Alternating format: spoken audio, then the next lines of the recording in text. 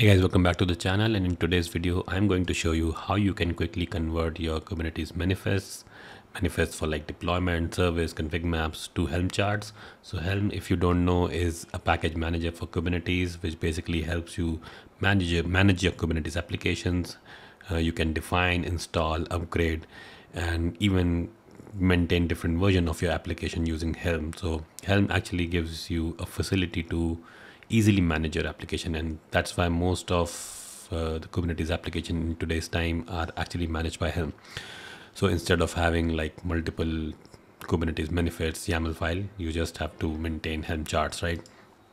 So let's see how we can do that. So suppose for example, I have created one very simple deployment YAML, and this is what I'm going to convert to Helm chart.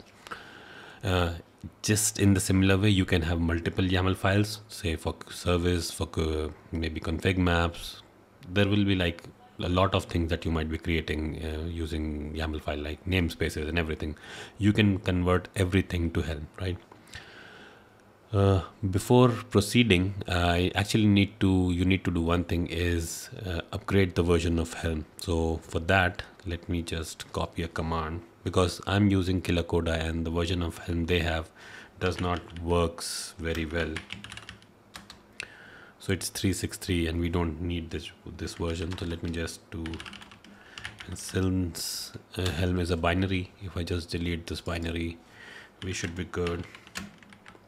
Let's do that, and let me just grab the URL to download the Helm installation script. Okay, so I'll just copy this and copy and paste this command. What this command is going to do is basically download the script to install Helm. We'll do chmod +6, and then we'll just run this.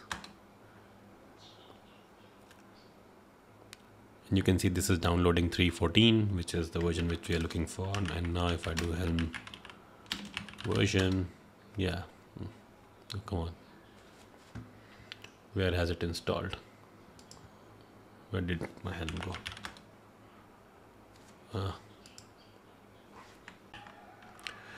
Okay, let me just check.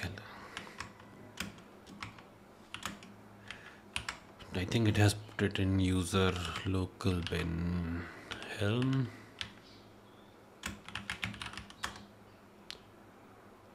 Cannot access. Why? What is the problem, man? Oh, I'm doing an ls. Okay, yeah, that's why. But yeah, it is there. So yeah, it's 3.14. We can move it to path, but I mean, normally it is always in path, the user local bin. I'm not sure why it is not path, but anyway, no problem. All right. The next thing what we are going to do is we are going to do Helm create my app.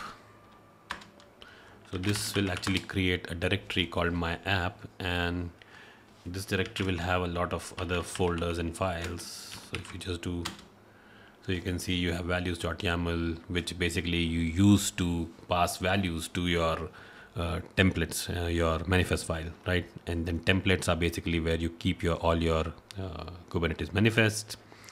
And then charts basically has, if you have dependent charts, and this chart.yaml you use to maintain the version of your application or your release, what you call in Helm. So we'll not go into the details of Helm because this is not a Helm video.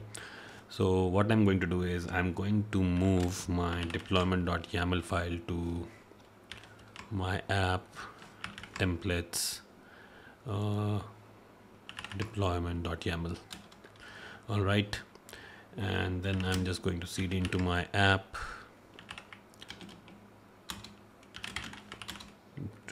and then we'll go to templates and we'll do a vi on deployment.yaml, and now we'll start configuring it. So for name, so let's get the name of our release. So how you can do that basically is,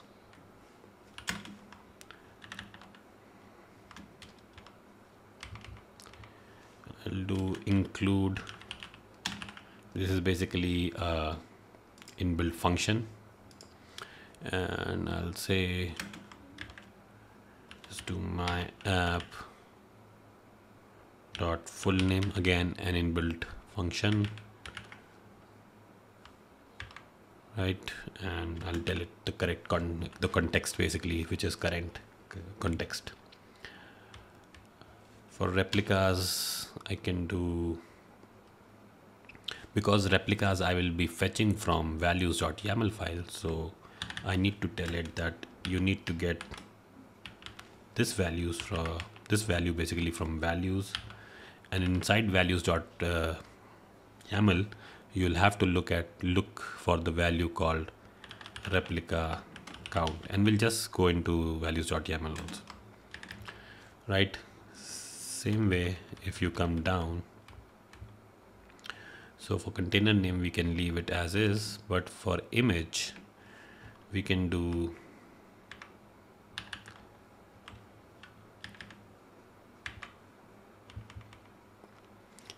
so in the values.yaml file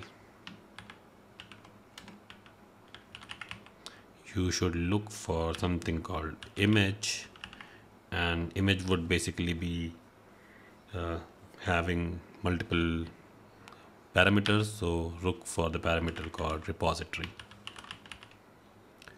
and then separated by colon, because if you remember the format in which the image is given is basically the repository name colon the tag, right? So, and again in the values file look at the image and look for the tag, right?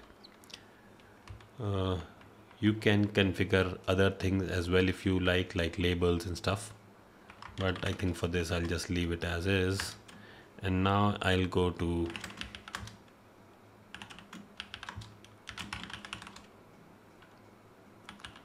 values.yaml file, and since we did an Helm create, you can see Helm actually understood like what values we want. So you can see we have a replica count, right? And that's what we told it, like in the values file look for replica count, and current replica count is 1.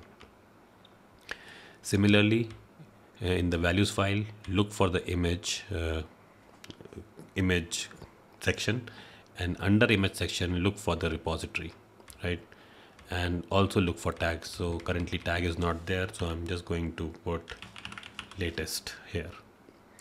And in the same way you can configure your values file as per your Kubernetes manifests are, like, so you can put any value which you want in the values file and you can configure it as is, right? See, like if I had a service, I can configure the type of service, port, in different values, right? For config map also I can do that if I had ingress. So a lot of things it has already populated. Rest you can put on your own, right? It's not like you cannot modify values.yaml file. You can modify values.yaml file. So now let me just save this and I'll come back a directory up. And now to basically how I run my application, right? So if I had a deployment file, I can simply do kubectl apply, but with Helm what I can do is I can do Helm install and I can call it first release, and then I need to give it from where I want to run my release, and that's my app. Again, user local bin, and you can see it actually it was very quick. If you have a bigger application, it sometimes takes time, but now you can do kubectl get pods and you can see your first release is already running, the pod is already running.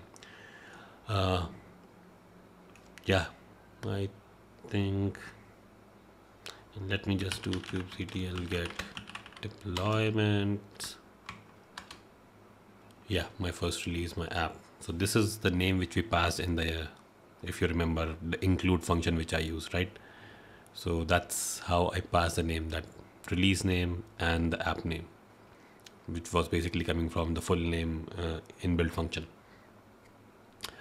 So I think, yeah, that's pretty much it. That's how you can basically move your Kubernetes manifest YAML files to a Helm chart.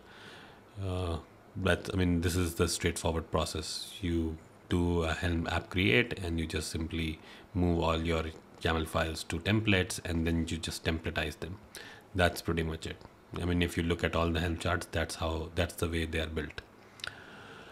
Cool. So that's pretty much it for this video, guys. I hope you guys like this video. Please do subscribe to the channel before leaving, and thank you for watching.